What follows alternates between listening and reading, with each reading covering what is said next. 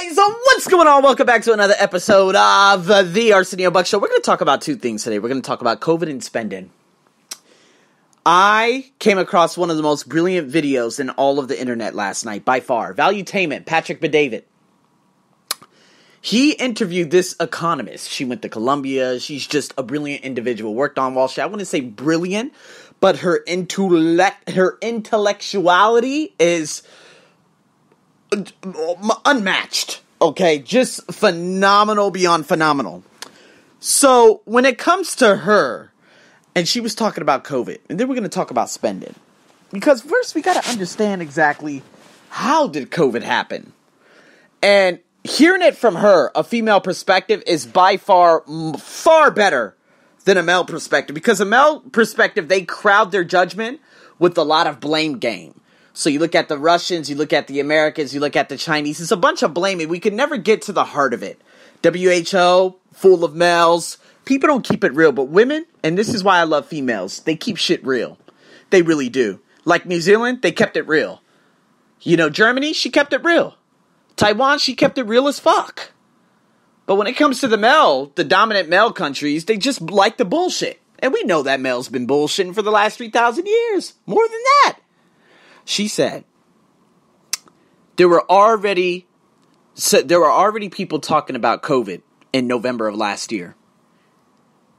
China, they knew it was happening, but they wanted to sign a trade, okay? Barring the fact that if there was a pandemic that, and you know this trade clause, it was signed on December 15th. And so as this was happening, China was like, we're not going to let anyone know. People in Wuhan were already dropping like flies. They just decided to shut everything down. This is why when all those videos started surfacing, we were like, oh my fucking God, what's going on out there? When hospitals were being built, oh yeah. But it's funny because then they say, oh, well, hospitals aren't at capacity. I can no longer believe the Chinese or anything that comes out of that country.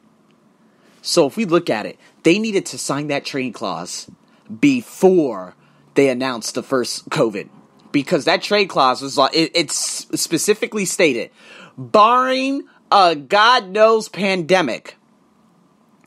I forgot what the clause was, but basically it would negate everything. So if they were to sign this and the pandemic would happen, they would look back and say, America, but we already agreed on this.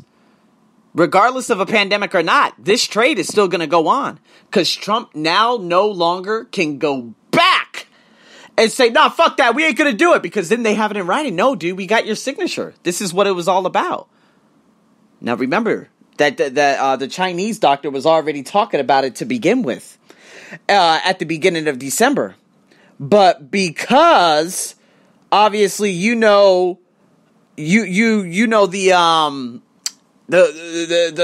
communist state, and you know how they try to shush people up. And they know that they had $1 billion trade clause that was coming up with America. And so they said, you shut the fuck up right now. And right when we signed this, we're going to come back and we're going to kill you. You guys honestly think he died from COVID? Come on, let's be honest. You think he died from COVID? I honestly can't believe anything right now, because people are saying, oh, doctors are dying of COVID. I'm like, I'm sorry. No. Something's going on. Something's going on. You're telling me you get COVID, boom, you just drop like a fucking fly? I just don't believe it. This isn't SARS. There has to be a development over an exponential amount of time.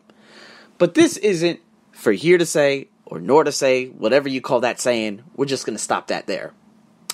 Now, next thing you know, 2 days later after the trade clause, December 17th, boom, they say and announce their first COVID case.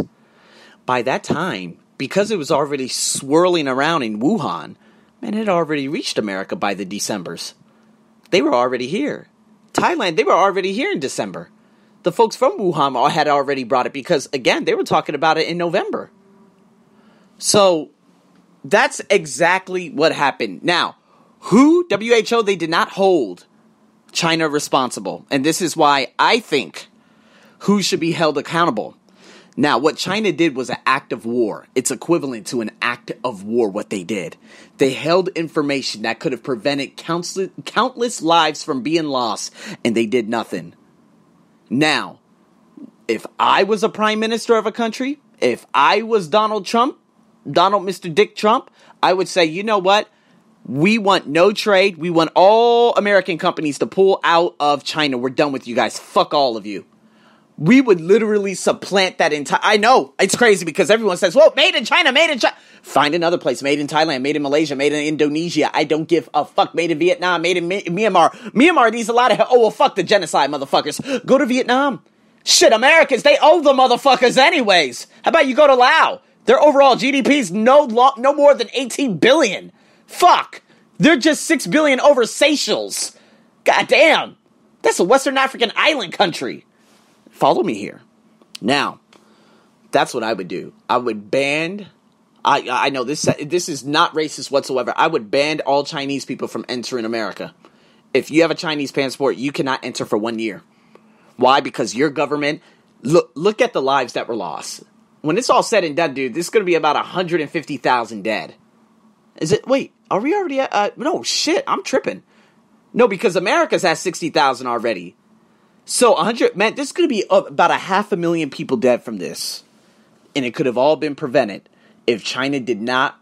If they say, you know what, fuck this trade clause. Hey, America, man, to be honest with you, this shit is going around right now. But they didn't want to do that. They cared more about money. And this is the problem with men in the world. Money, money, money, money, money. Even if it kills lives. Even their own. They hush the doctor up. They hush the other ones up. They hush the educators up. You know how the communist state is. I'm not blaming Chinese people. I'm just calling it like I see it. So, and then, the complete fumble on America's behalf. Okay, you guys probably didn't know that you guys had all these different types of, different, illnesses, by the beginning of January. Trump just kept saying no. Disgusting Fox News was saying, oh my God, they're trying to do this to derail Donald Trump. Fuck a Donald Trump. Fuck all that. We're talking about humanity here. But CNN was also doing it too, so they fucked up just as bad. So, by the time Iran, southern city of Keene, they ended up reporting it. Boom. And then people were saying, oh, they're underreported. There isn't 50. There's about thousands that are already infected. And then satellite, images were showing that there were mass graves out there in Iran.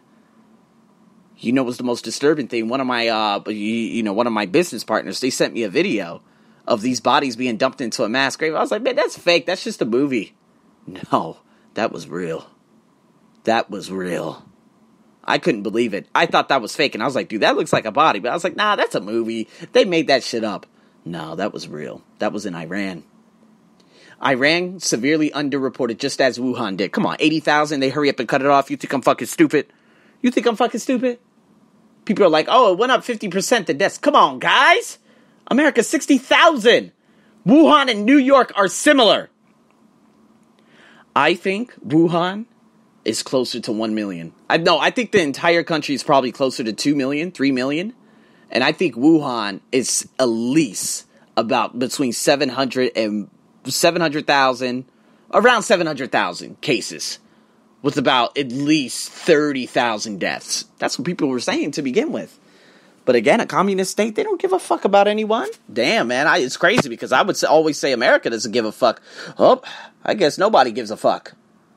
By the time South Korea got their first case, number one, America was still fumbling and saying and dithering on everything and saying, nah, this isn't happening. Nah, this is fake. When America could have been preventing. See, if I was Donald Trump, I'd be like, okay, what's going on out there in China? Okay, you're saying that there's this virus. Okay, we're aware of what happened before. SARS, MERS.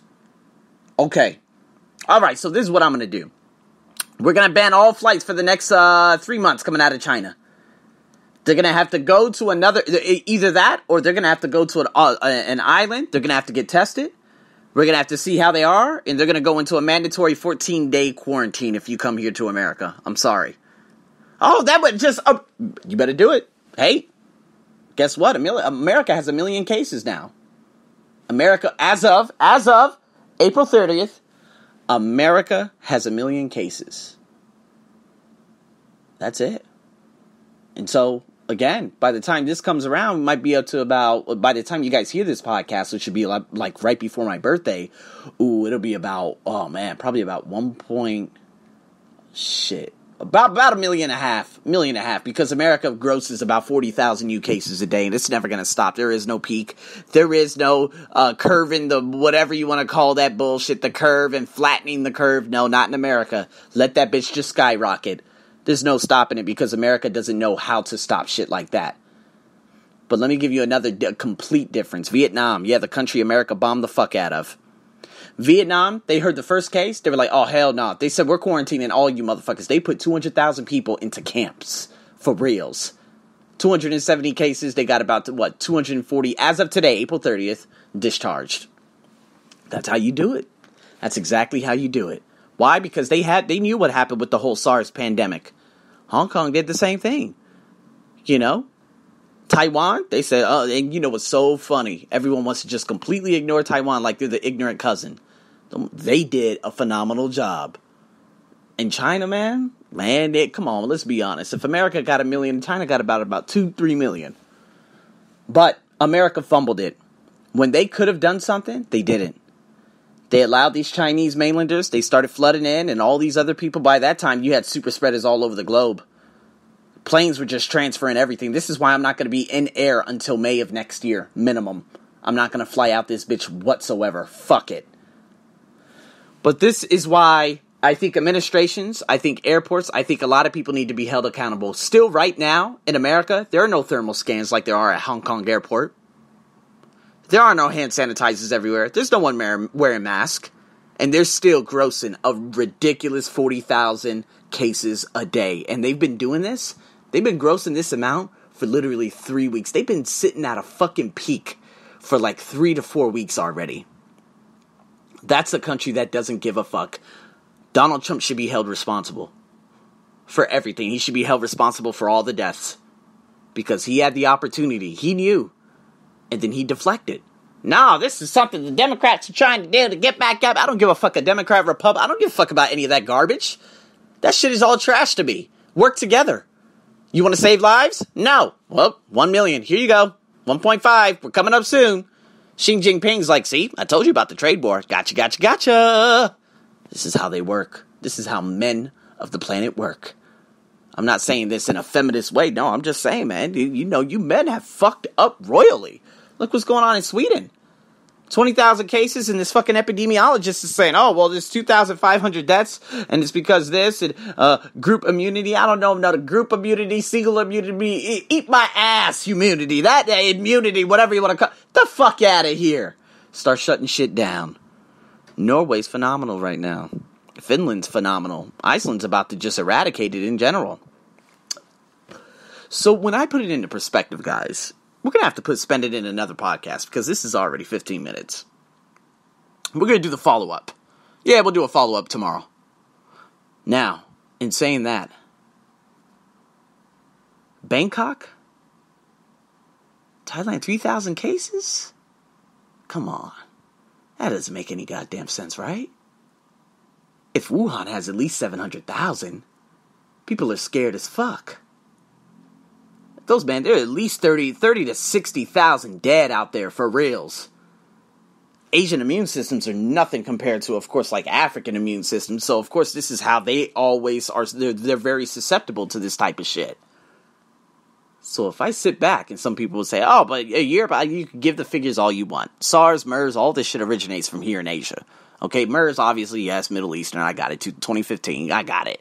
But the majority of everything comes from here, okay? I don't give a fuck about 1918 flu. You motherfuckers don't even know about 1918 flu. Let's be honest, 1918 flu, god damn, that was during World War I. We were still enslaved. They were burning us on fucking crosses. Black people on crosses. Back in 1918. So fuck a flu. Fuck a bird flu, okay? That's when the world was at war. I don't give a fuck about any of that. That was 102 years ago. God damn. So just expunge that out your fucking mind. Now coming back to Bangkok, why are they so scared to open? And all these motherfuckers are like, yeah, just open. If there aren't any cases, just open. And I thought about it and I said, I think Thailand has about 200,000 cases. And one of my business partners, they were like, dude, Thailand has about 200,000 cases. I said, you sure? She said, trust me, I got a friend working. I said, man, the only way to know is for me to go to every hospital. I need to go to Ciudad. I need to go to Apollo. I need to go to St. Louis. I need to go to every single hospital and see what's going on. Is it pure fucking chaos? Our nurses, our people stacked up, our bodies being transported. Because that's the only way you're really going to know. Now, the thing is, Thai people, they're not like Chinese people. Because Chinese people, once they say program. That's it. They operate like a fucking machine. That's all they are. Trust me. And you know what? I hate to say that because I got a lot of Chinese people who listen to my ESL podcasts and, they come on from time and time again, on this podcast, maybe about, 10 to 20 plays a year and stuff. But come on, let's be honest. That's the communist state, right? It's not like Vietnam. America, they like to claim it to be communist, but there's nothing wrong with Vietnam. They don't even have guns in Vietnam. Okay? They don't even have fucking guns in Vietnam. Like, no guns. All right? Vietnam is equivalent to Australia. Ain't nobody dying out there except on motorbikes and shit. Alright? So, shut the fuck up. Now, coming back to Thailand. Thai people, they're against everything in this country that's higher up. And this is why if they see something, and if nurses saw something, they would record it, put it on Facebook, and become big news. There's no going around it. There's no hiding the truth in this country. Thai people will speak the truth. They will. Yes, there's a lot of fake news, but you can't fake a video. If I go in, or if someone goes into City Dot and they see all these sick people everywhere and they're just on floors and shit, like the videos you saw out there in China, it's because Wuhan, man, it completely collapsed by the time December rolled around. January rolled around, motherfuckers was already stacked up and dying. But again, you got 1.5 billion of those goddamn people. And that government says, you do this, we're going to kill you. You're well aware of that from, of course, the 1980s with Tiananmen Square. So, I would believe that Thailand had some kind of, I don't know, that has at least 100,000 cases. I don't know about the other provinces, but here in Bangkok, I would like to believe that. But if no one's reporting these videos and these videos aren't coming out, that means either the Thai people don't want to go to the hospital because it's expensive and they're dying in home and there are hospitals and ambulances rolling around picking up dead people everywhere, which I haven't seen anywhere because, again, Thai people would take photos. All right, because Thai people, they love taking photos of dead people and shit. It's crazy. Or, if we look at it from this perspective, maybe, and just maybe, the government's trying to hush everybody. But again, if they're trying to hush everybody, that's impossible. You can't hush Thai people. It's impossible. Because Thai people are against everything. Because, they've just been dealing with this shit for 50 years, a half a century already. They've had enough. And so that's why these protests and all these things are erupting. So if we look at it from this perspective, again, a lot of things are beginning to happen, especially in this country. And if they don't want to open, is it the government that's trying to get back at the people? I don't know. But in saying all that COVID and summing up this podcast and going back to what that lady had said originally, China should be held accountable. Everyone should ban Chinese people from coming to their country for 1 year. If you don't like it, hey, just blame the government. If they say, no, well, we're not going to make anything, pull out all the companies, stack them up in Southeast Asia. That creates a hell of a lot more jobs. It does. With fucking shitty Bill Gates, I hate that motherfucker, but if he brought those bullshit-ass factories out here, it'd create a lot of jobs. They would. They would create a lot of jobs out here. Or just go to Vietnam. Go somewhere. And make China an independent state. African countries. You saw how they were doing black people out there in Guangzhou, Guangdong, all those goddamn places. You know how they were doing black people out there. In Kenya, Nigeria, they should say, hey man, fuck you. Get your train out of here. Stop building all this shit. Get the hell out of this country. I'm sorry, China. You want to be singled out? Now, this has nothing to do with black or anything. This has to do with you not doing the right thing. And then going back to America, I think Donald Trump should be held accountable. I think he should be completely axed to even consider him to be the next to re-elect for re-election is a crime. Because he did this and he could have prevented it. I think people at news stations, they should be held accountable. I think the CEOs of CNN and Fox News and all those trash-ass, bullshit-ass news websites, I think they should all be held accountable. Because they had the ability to at least show the fucking public that there is some shit going down. Where I think the Attorney General, the Surgeon General, that fucking African American, but he's like an embodied Uncle Tom. I hate to say that. I don't believe in Uncle Toms, but he definitely is a cornball brother, because he makes it sound like he's not even a colored person.